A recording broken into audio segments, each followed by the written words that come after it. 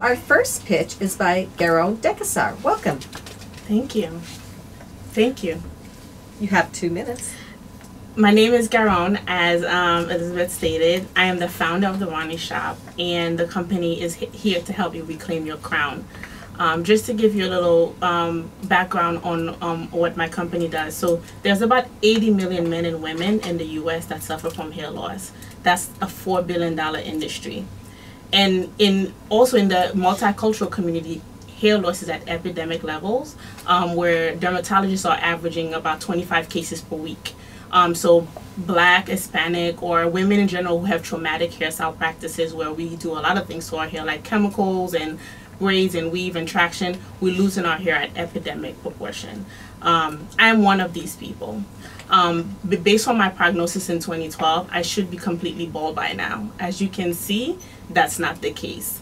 So what I did is I went to the dermatologist, and when I was diagnosed, I realized a lot of the medications and practices I was offered didn't really help me right away, and they also didn't jive with the way I wore my hair. So I used my chemical engineering background from Columbia University to formulate a hair oil. The hair oil addresses the common symptoms of hair loss, which is inflammation, low-grade skin infection, and also just irritation of your scalp. So I started with the hair oil for myself. And when I started seeing progress in recovering hair from the bald spots I had, I started making it for friends and family just for the fun of it. And that progressed into me selling it. They pushed me to start selling it online. That was back in 2015, and now we have a website. I have about 5 partner hair salons that sell the products. I even had a dermatologist sell the product on the Upper West Side. We sell online, we sell a pop-up shop, so we have a following on social media, and we're connecting more and more with people who need this service. So I connect with dermatologists. I also went back to study hair and scalp diseases with the U.S. Trichology Institute so that I could further my knowledge into the field. And another part of the business that is very big, in addition to having a hair care line now that has a hair oil, a shampoo, a conditioner, and a hair tea that's good for your skin and your hair.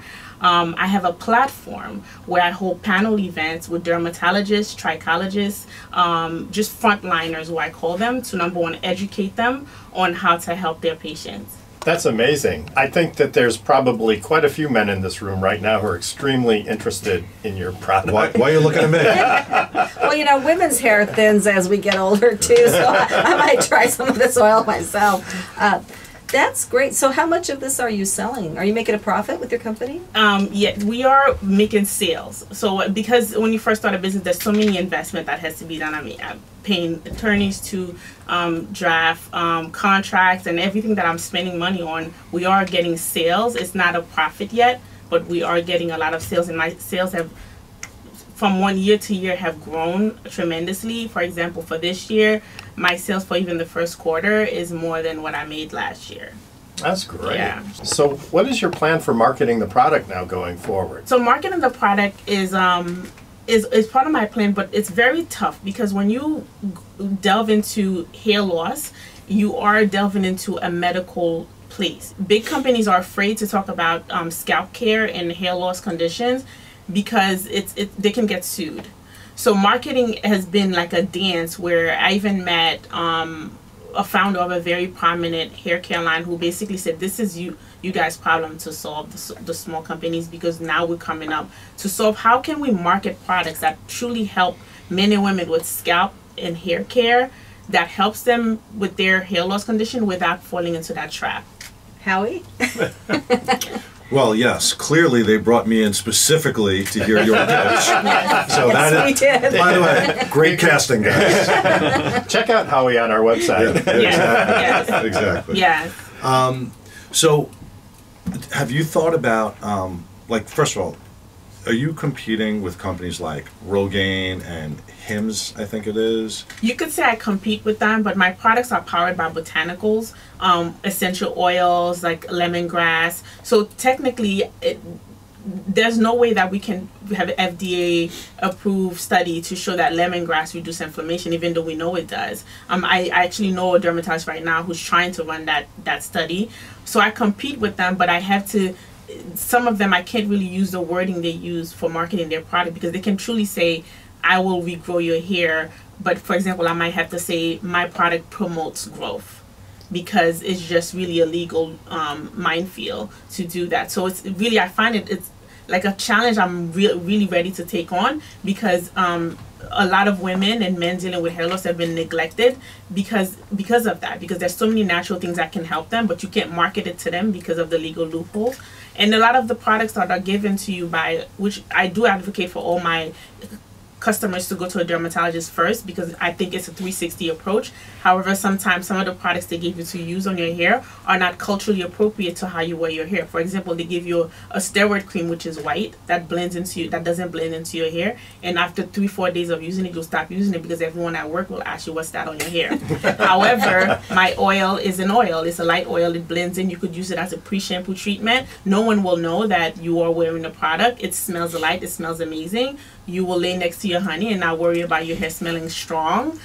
So it's just really the way we market it. It's going to have to be, that's the challenge I'm taking on. So I think social medias have been made for you. Instagram, because I went on your website and looked at before and after. Pictures worth 1,000 words. So Yes. if you can't say it, maybe you could just show it. That's what I've been doing. So about once a Great week, point. I post before and after pictures. I post my own before and after pictures because I had a huge bald spot at the crown of my head. I post pictures of my customers who send it in, the sides, or so people are responding to that. Do the products work any quicker depending on the person's age? You know, if you're an older guy, will it help even them? I don't think it's age related. That's why I tell everybody to really get diagnosed first, because when you diagnose, then you know if it's something that you can actually even have any growth, because there are some people who have hair loss that has been so there for so long that their follicles have shut down, so they have scarring and it's completely smooth. So you can never tell this person that you're going to regrow your hair. Not that they can't. They might see some growth, but you can't really sell them miracles. But really the education piece is like, if you are experiencing hair loss today, do not wait 5 years later to tackle it. Start now. Do you think this is something that you could potentially, I mean, obviously you're going down the manufacturing route, but have you thought about licensing it to a bigger player? When you were speaking earlier, I thought about that, and I was going to ask, that was the question I wanted to ask you. I currently manufacture and sell my product. However, you never know, in the future, I might be open to that opportunity. I mean, I'm a believer if you know, you can, people think once they go down the manufacturing path, and it may be the right way for you to go, but a lot of people think once I manufacture, I can't then license. But if you've proven the market and you feel like, and maybe you do, maybe you don't, that you've taken it as far as you can, or can only go a little further with you and your resources or whatever, you might be better off licensing it to one of the big guys. You know, you just have to make sure you're protected. Do you have protection? Yes, I do have protection with my manufacturer, for example, that they have to protect it as a trade secret. It's really hard to patent natural ingredients, but I have done everything in my power to protect my formula. I'll let these guys speak to that. I mean, you might be able to. First of all, I think if you have a customer base already and you've shown that it has market pull, I would think that that would make it even more attractive to a potential licensor, just because, or licensee, just because whenever somebody takes a license on a product, they're taking a little bit of a risk. And so if you can show that your product is selling, that reduces the risk for them and makes it more valuable. It is possible to license trade secrets. What it comes down to, though, is the formulation reverse engineerable? If somebody can figure out what the ingredients are, then the trade secret may not help you so much.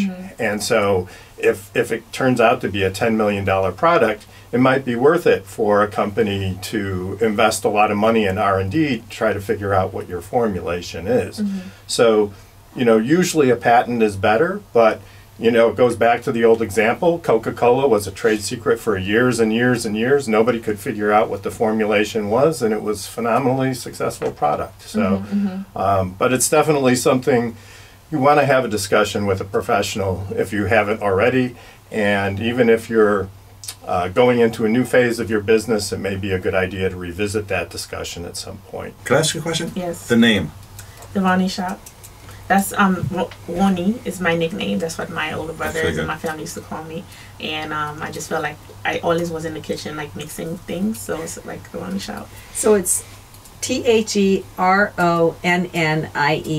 SHOP. The Ronnie Shop. I want to know, how did you come up with a formulation that works? So first I thought about what I would want a hair oil to be. So I wanted it, number one, to be very light and for the oil not to be heavy. And I wanted it to smell nice, but then have all those qualities that I talked about: antifungal, anti-inflammatory, antibacterial. So with that, so I found the essential oils that would do those things, and then I found the essential oil I liked the most, which was the lemongrass, and then I said, okay, that's the scent that I'm going with. So I just worked my way backwards that way, and then I made sure the mixture is safe for skin and scalp use. So does it work on everybody's scalp, no matter like race, gender, or everything? That's a good question. Because currently I'm the face of my brand, a lot of people think, oh, this is a black hair product. So I try my hardest to make sure that my communication tells people, okay, no, this is a product for everyone, and I give direction on how to use it. So for someone like you, like my sister-in-law uses it and she's Caucasian, I would tell her, massage it in the night before you shampoo your hair, and then when you wake up you shampoo your hair out, or you could do 20 minutes before you shampoo your hair, because a Caucasian woman doesn't really like to have hair oil in their hair because it might make their hair flat. Someone who has curly or thick hair can just put the oil on their scalp and let it be, because it won't really mess with their style. Shampoo and conditioner, anyone can use it. Wow, I think I'm going to have to go to the Ronnie Shop. Yes.